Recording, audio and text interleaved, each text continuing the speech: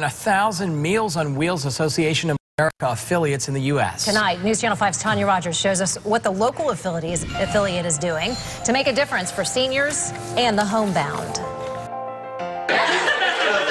Volunteers for Meals on Wheels of the Palm Beaches pack up the meals they will be delivering.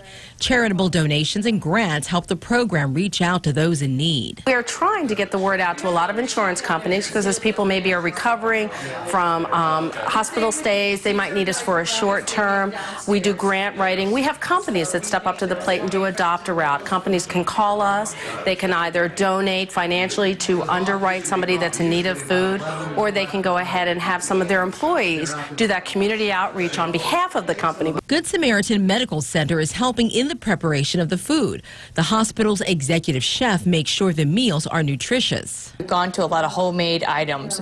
We sear our own pork chops, we make our own mashed potatoes, we cut our own fresh zucchini, they have fresh vegetables, and we make our own desserts. Once the volunteers pack up the meals, then they start to deliver them to area residents who are part of the Meals on Wheels program. We were incorporated less than a year ago, and we have started our first meal in January with just a handful of people, most of the people that actually helped start this, and now we're approaching 40 volunteers, and we're approaching we're over 125 meals a week right now. We have hopes to go to 7 days a week.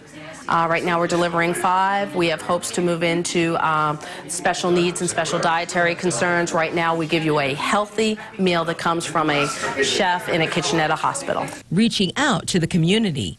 Tanya Rogers, WPTV News.